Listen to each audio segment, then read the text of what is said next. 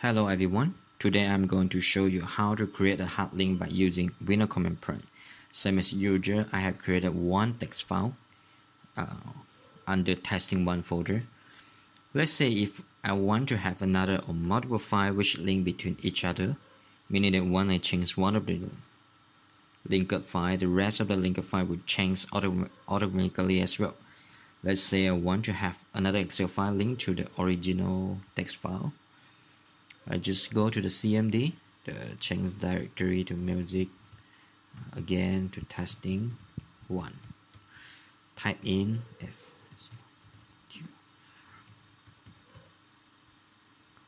hard link create. Let's say I put a name is link1 text file.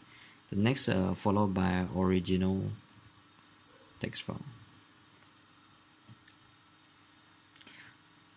Link1 text file is a new file that I would like to create and to link it.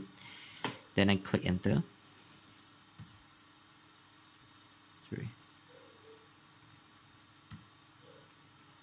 Okay, done. So now we do some testing for the linked file.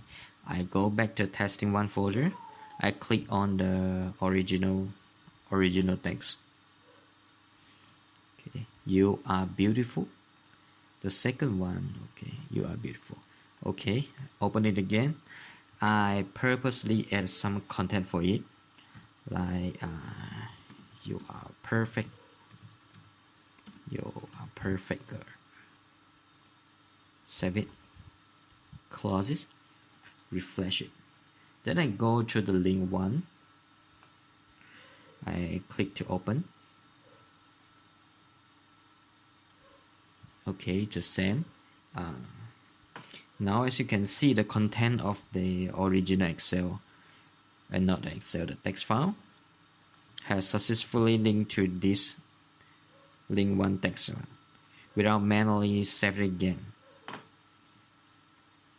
So in return, I go to the link1, then I add some more for it. You are pretty. Save it, close it. Okay, it shows exactly the same.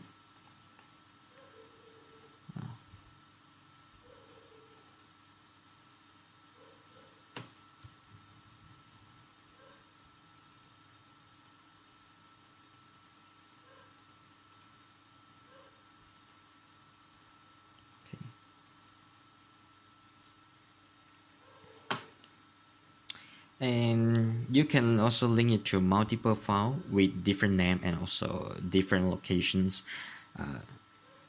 You need to type in the path locations of the file, and however it only limited to a single drive, mean you cannot link the file from C drive to C drives,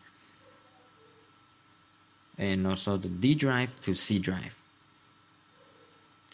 Okay, thanks a lot for watching. See you next video.